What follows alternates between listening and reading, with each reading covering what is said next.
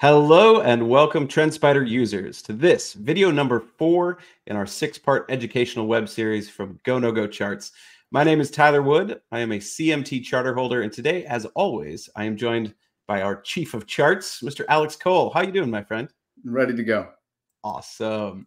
All right, so today we're going to be talking not just about technical indicators, but also about money management practices. We're going to talk about how we can find opportunities to enter or even re-enter trends that are persistent.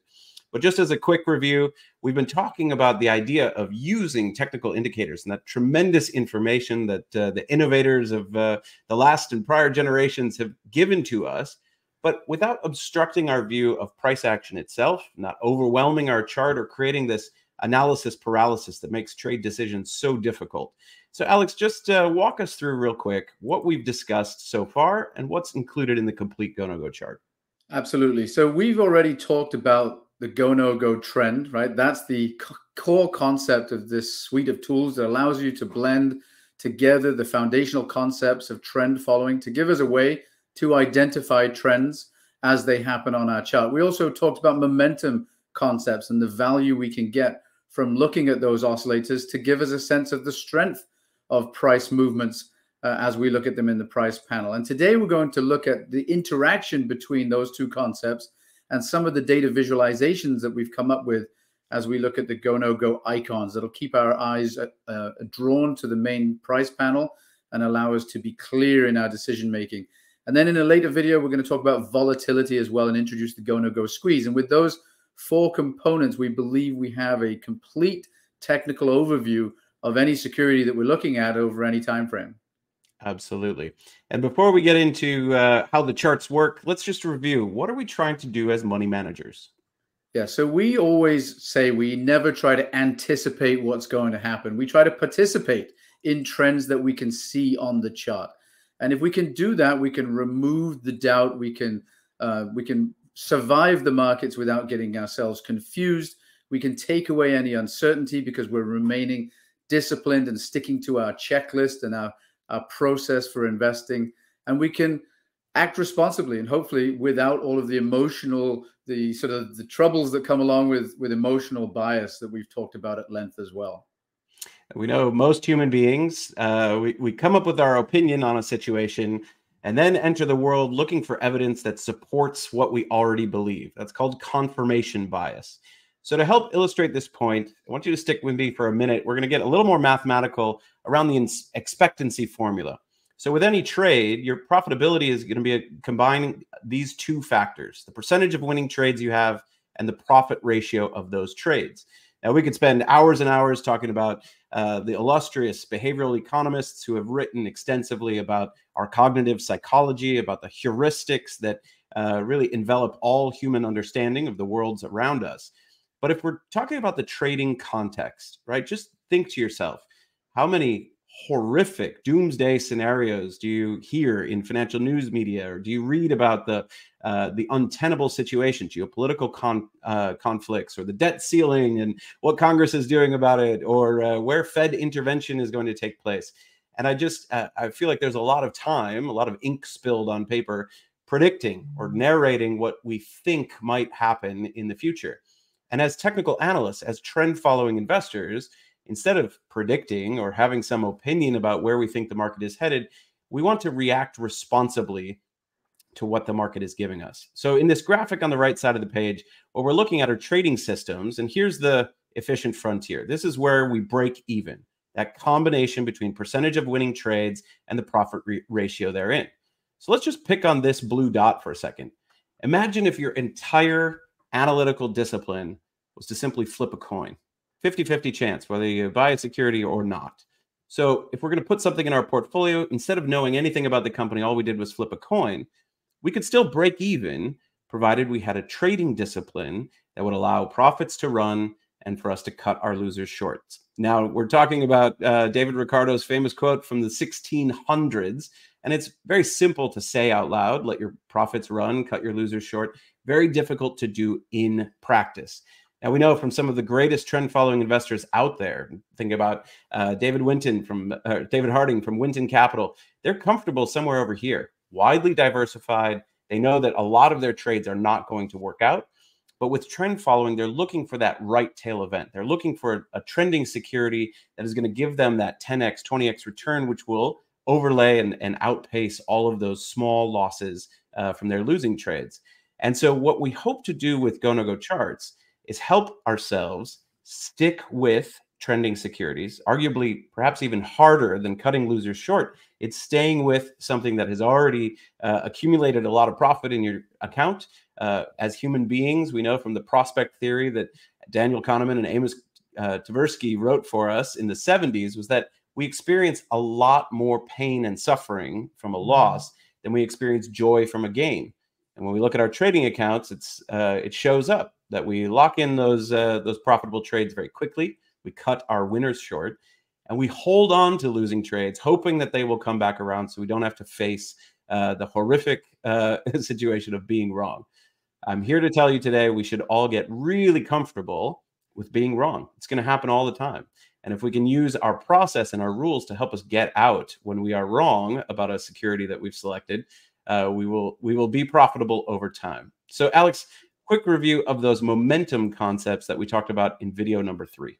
Yeah, so in the last video that we did, we talked about how valuable these tools are, and they give us a sense of the velocity of price movements. The difficulty we have here is that we know these were designed, as you mentioned, in the 70s where the markets were mostly range bound. And what you end up then is not with a clear understanding of how to use these in a trending environment. But that's where some real power is. And there's been great research written on that subject. People like Connie Brown have written great work about it. And what we find is that these securities, or the oscillators, I should say, will tend to range when they're trending. So if you think about something we all know and love, like the RSI, that indicator will tend to trade in a range when a bullish trend is in place. It'll perhaps go from 40-ish to 80-ish. It'll never go oversold. Oversold doesn't really make sense for an indicator when a market is trending higher. Now, it will have some periods of momentum cooling off. Of course, we know that we don't move in a straight line. So the indicator will go from overbought, showing enthusiasm, and then it will cool off back into neutral territory. And what we see over and over and over again is that this happens throughout a trend. But the problem we have is that these oscillators move very quickly, and we become very subjective in how we define that trading range for the oscillators. For RSI, is it 40 exactly? Does it depend on the security? Do some securities seem to trade from 35 on the oscillator to 75 on the oscillator? What about if we come down to 42? Does that count as a touch of support? What if we trade through to 38? Is that a broken support at 40? So it becomes very subjective. Now, of course, some people are brilliant at using this kind of technique and these methods, but it introduces some subjectivity and allows us to be a little uncertain of what we're looking at. So let's go through an example. And I want to share with you a quick anecdote of how I learned momentum. Ralph Acampora has been a great mentor and a dear friend for many years. And when I first started working with the CMT Association, he explained to me the concept of momentum. He said, Tyler, picture a baseball in your glove. Ralph's from the Bronx. Everything's baseball for these guys. So picture a baseball in your glove. And when you throw that ball up in the air, the point that it's moving fastest is right when it leaves your hand. And then it's going to float up to the apex, the highest point that you've thrown it. And what is it going to do? It's going to come back down. Now, in a game of catch, that momentum decelerates and it comes back down to your glove before going off again. So in a trending security, if we're looking at a GoNoGo chart, we're going to see momentum oscillate between overbought and back down to neutral. And what's so powerful about the GoNoGo oscillator is this objective zero level, the area of neutrality. For all those blended momentum indicators, we have an exact point at which all of the background information is in its neutral territory. So when we look at a trending security like this, we can see momentum surge up and come back down to zero. Now, in 2021, we saw a lot of irresponsible financial market participants saying, BTFD, man, securities only go up, right? Every time it pulls back, we want to add to our position, or we want to get into those trends. Well, the part that makes that really irresponsible is that at any one of these pullbacks, that could be the start of a trend reversal. So we have to be objective and rules-based in how we decide that this is not the beginning of an end, right? picturing we can't see the right half of the chart, but rather a point of trend continuation. We do that by looking at momentum oscillators to give us that leading or forward-looking indication of where price may be headed. So every time the oscillator comes down to test the zero line, this is our decision point. Do we prepare to get out of that position? Is it about to roll over? And if not, if momentum surges back in the upward trend, we want to stick with this security as it continues to trend higher. Remember that expectancy formula. We need those large gainers to outpace the small losses.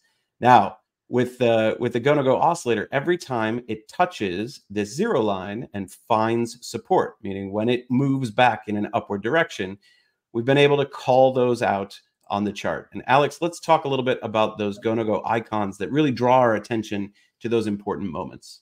Absolutely. So we now know the importance of that zero line. So we want to draw our eyes to the chart when something interesting is happening around that level. So those are the first icons that we're going to talk about here. That's using the oscillator in exactly the way you just described. Remember, it was calculated in a way that when all of those inputs to the oscillators were in their neutral territory, the oscillator fell to the zero line. So when that happens and finds support, we're going to put icons on the chart that suggest trend continuation. And we can say that because momentum is surging once again in the direction of the underlying trend.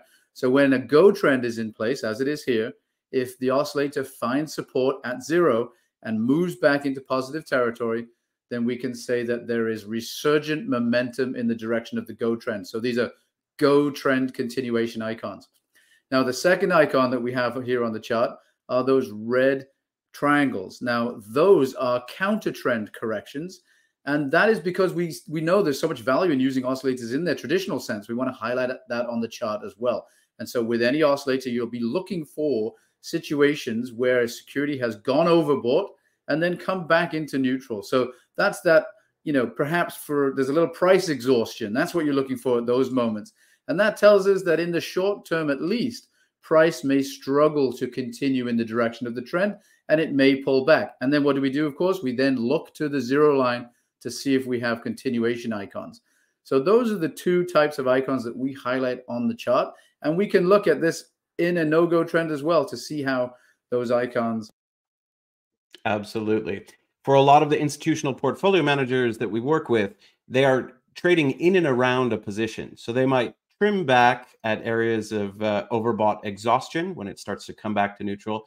They might size up their position or pyramid into a trade as that momentum resurges.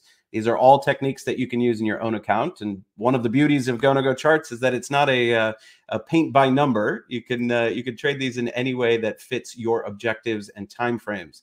But as Alex mentioned, the concept of trend following works in both directions. And for those of you who are comfortable trading to the short side, it's important to understand you can stick with no-go trends as well, and understanding that the oscillator will do the exact same thing in a downtrend where it goes to oversold conditions and comes back up to neutral, right? It's surging with enthusiastic negativity, enthusiastic bearishness, and then comes back to neutral before surging again. So this no-go trend, we're using the icons in the same way. Trend continuation are going to be these red circles on the top of our price panel. And then when we see those moments of counter trend correction, where it was extremely oversold, we move back into the neutral direction. For those of you who have any questions for us, by all means, shoot Alex and I an email, info@GoNoGoCharts.com. And we'll be back with you in video 5 to talk about volatility compression. Until then, take care of each other and trade them well.